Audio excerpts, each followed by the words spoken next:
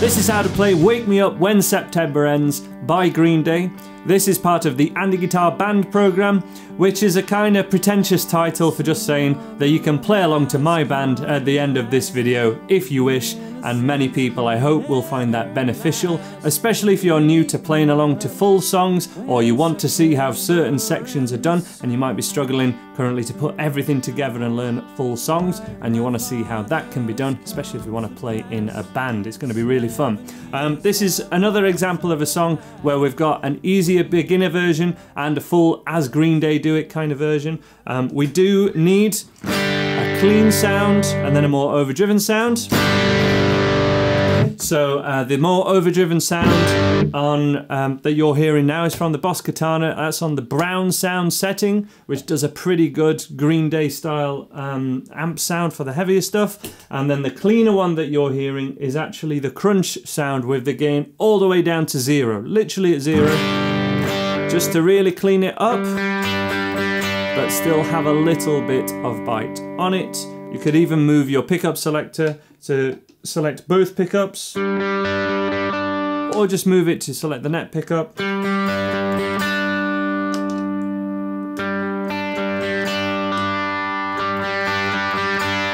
Which will also clean it up as well. Of course, that's an acoustic part, and I highly encourage any of you guys that have acoustic guitars only and you don't have an electric, strum along to this one. This is an accessible course, and I want to encourage everybody to play along and learn these songs. I think that would be really fun. Let's begin this tutorial from the heavier section where the drums kick in and the louder electric guitars kick in, because it is far easier than some of the more intricate picking, and I think a lot of you guys will have a lot of success learning this heavier part first. I think it's a good way to learn the song. So we have the main, we have the main riff played like that, which is essentially on a G chord.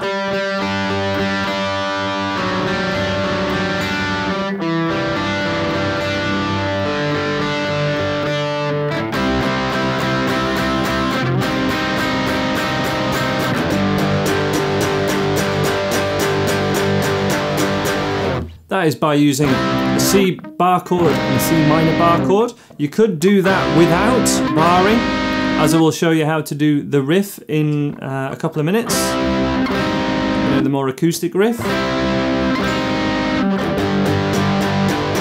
And this is only a power chord, so we're not actually barring with that first finger of the muting the thinner 3 strings. In total,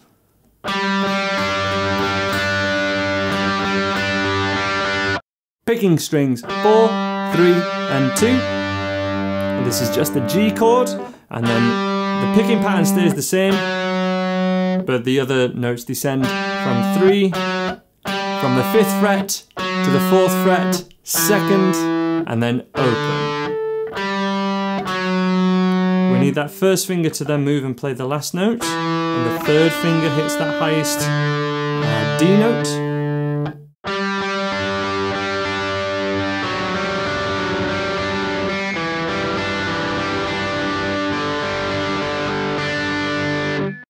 And then the Billy Joe way of playing this would be with full bar chords, major, then minor, and then to a G power chord. Or we have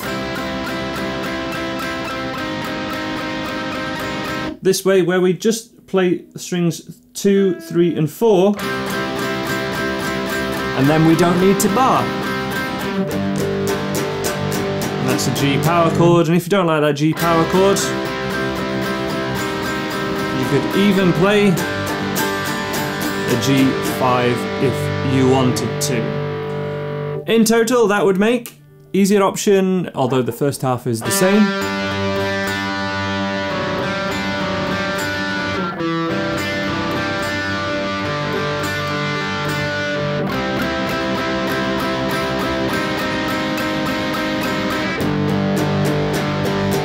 And then demoing the bar chords at the end.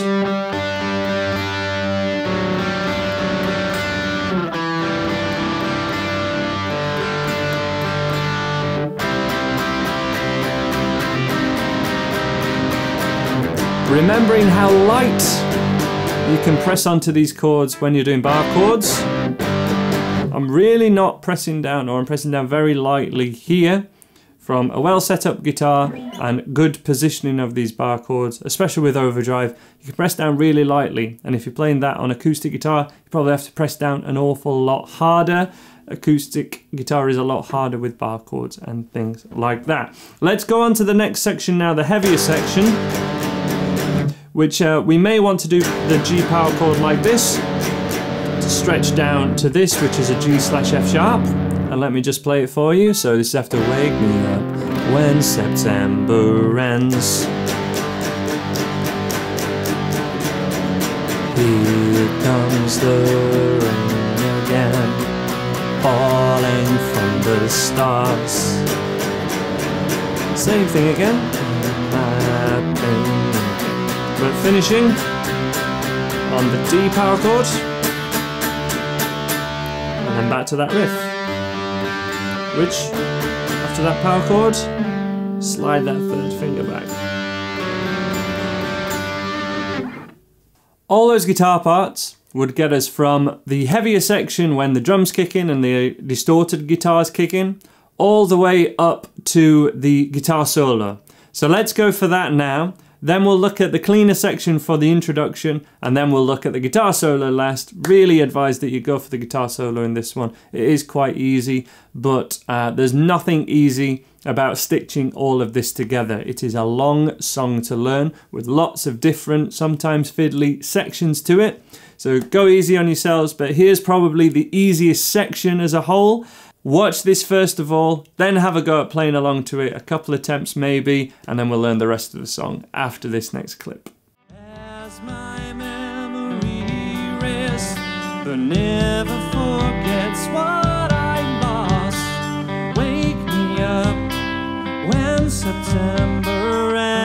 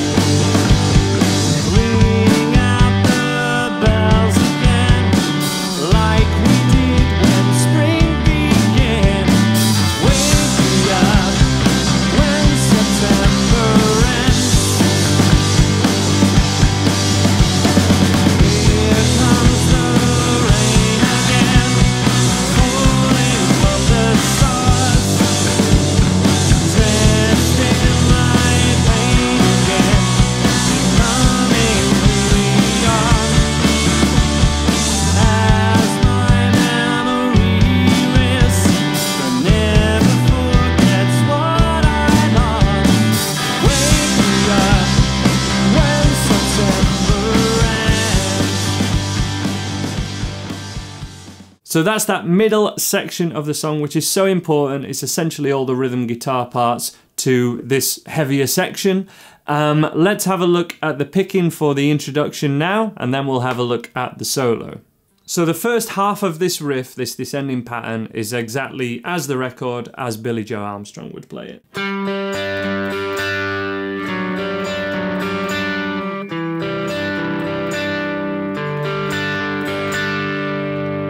We then have an easier beginner way to play the next couple of chords without having to bar, so no need for bar chords. And then we're back to the opening part. Or the more to the record, or as Billie Joe plays it, which does involve bar chords.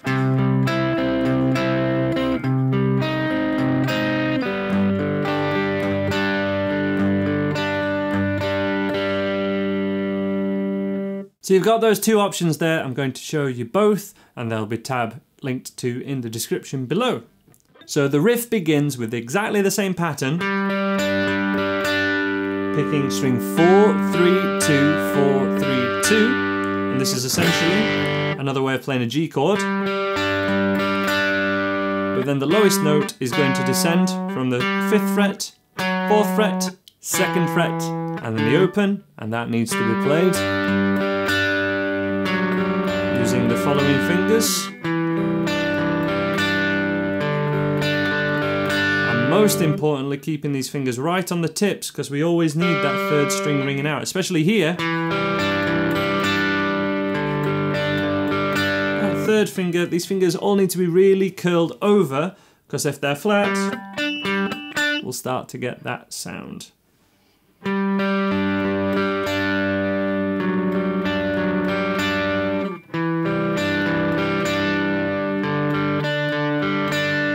Easier option, which is the one that I demo and that I did with the band. Again, just to prove a point really, that it can sound absolutely fine with these easier beginner options like I've done with a few of these songs.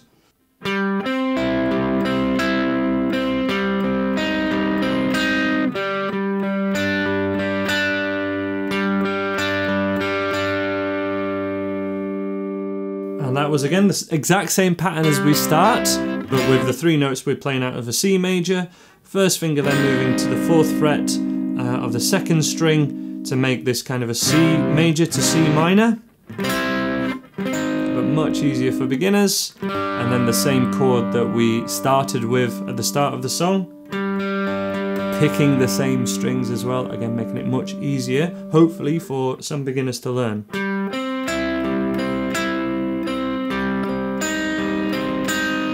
Then, importantly, we lift off here and I would play the 2nd and 3rd string to give us time to change, which is also what we do for the full proper version.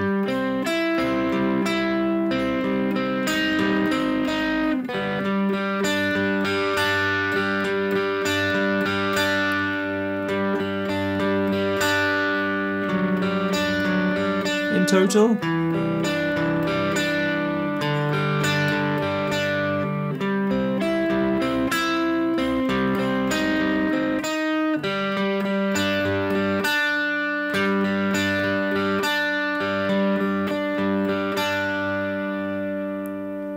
the full proper way that Billy Joe plays it, typically anyway.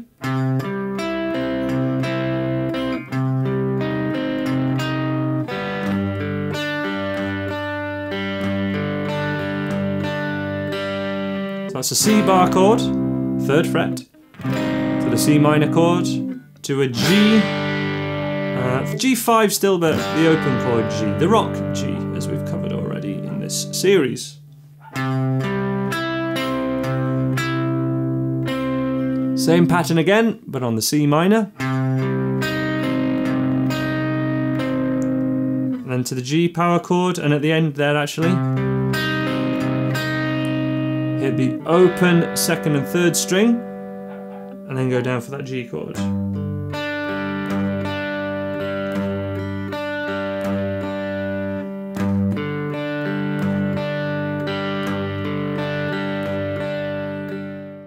Then we have this secondary section. Even in the introduction, this is still, you know, acoustic basically. After that's happened twice, we have this other section. All of this is then repeated with heavier guitars later on, so this is the important part. All of this is then repeated later on, quite similar, but this first section with the clean guitars after Wake Me Up When September Ends. We descend down to the F sharp.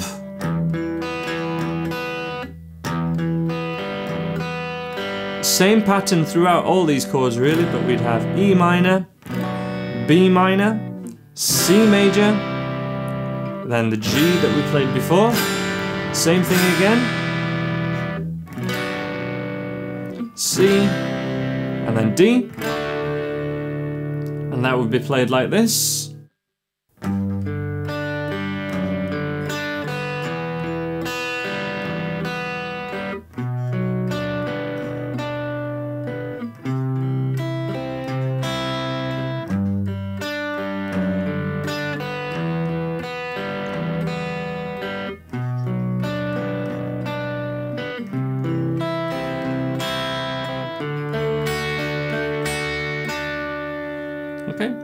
Couple of easier options. I know this B minor bar chord is going to put a lot of people off, especially seeing as I started this tutorial saying that we could do it without bar chords. So we have this B minor 7,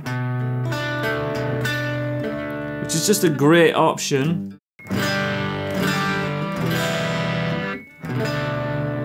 Just to use instead of that bar chord, if you wish. Or we have this.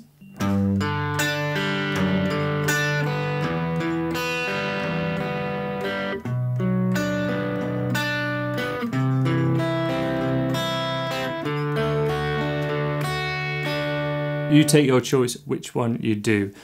So hopefully that's something that you can pick out, pun intended. But now let's have a look at the solo. This is very easy. If you found that picking and the rhythm part there is a struggle, or even some of the chords and the bar chords a struggle, this solo should be something that you can do.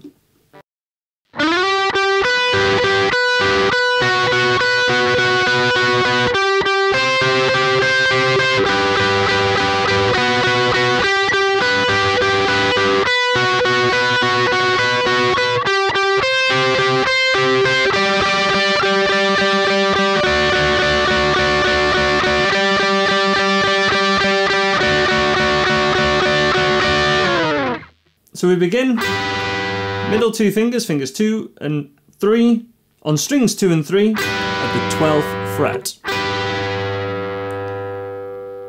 The picking pattern is pretty much the same. 3, 3, 2, 3, 3, 2, 3, 2. It's kind of personal preference, I guess, whether you want them both to ring out or not. I like them both down.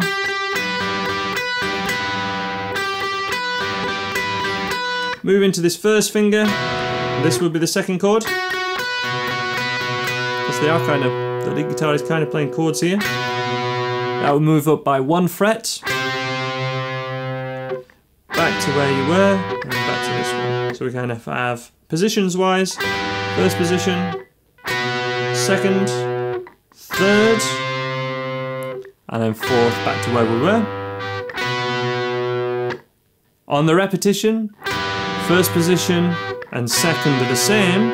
For the third, same position but we use different fingers, first and second, so that we can then put the little finger to the 15th fret, while the first finger is at 12th, and then it moves down to 11.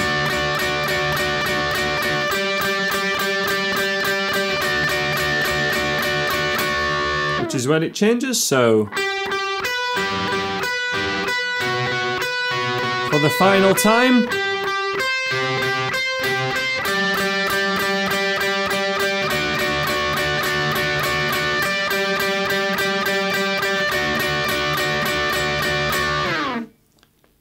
And once you've got that picking pattern, should be fairly straightforward. Here's one demo, and the link to the tab is in the description if you would want it. 2, 3, 4.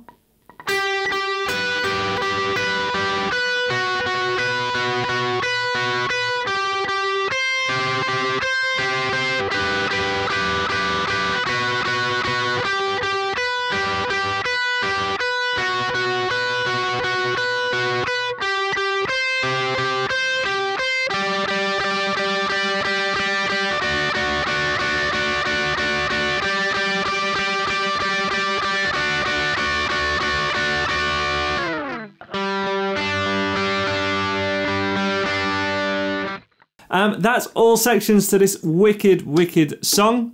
All the little changes and things where I'm changing sound or changing how I'm playing it for the different sections should be very clear from this band take and the play along that we're about to go for now. So this is the full version, including that cleaner section at the start, which you can play along to on acoustic, and you play along to the whole thing on acoustic if you want, and all the sections shown, including the solo. This is a long song. It's the longest one of all these band takes. So I hope you can get this one along to this live recording. I hope the visuals really help you. Here it comes. This is Wake Me Up When September Ends.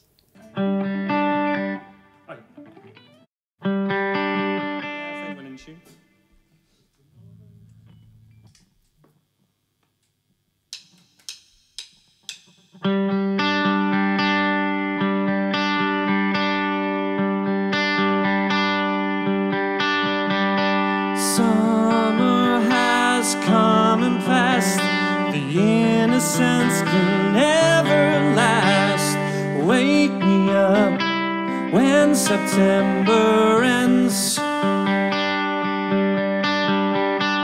Like my father's come to pass, 7 years have gone so fast. Wake me up when September ends. Here comes the rain again, falling from the stars, drenched in my pain again, becoming who we are. As my memory rests, but never forgets what I lost. Wake me up when September ends.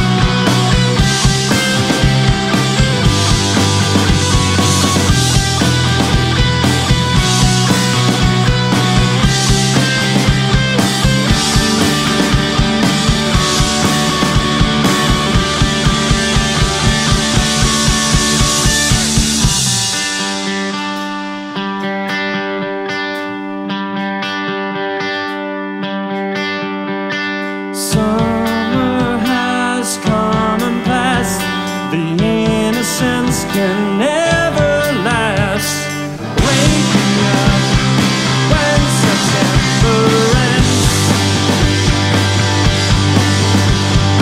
Like my father's come to pass, 20 years has gone so fast.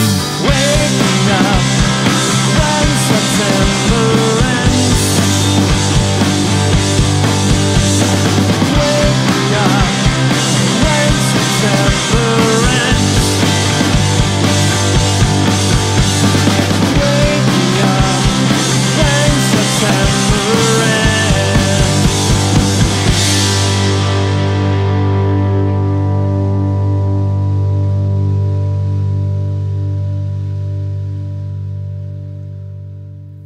So there you go, guys. I hope that was fun for you. Let me know how that went in the comments. Did you struggle with it? Was there something that you found problematic? Let me know about it. I'll try and help you. Did it go well? Let me know. Has this whole program inspired you to be in a band? Let me know how things are going in the comments below, and I'll be sure to respond. Give it a like, give it a thumbs up, share with your friends, and you can check out more videos from this series for free right now.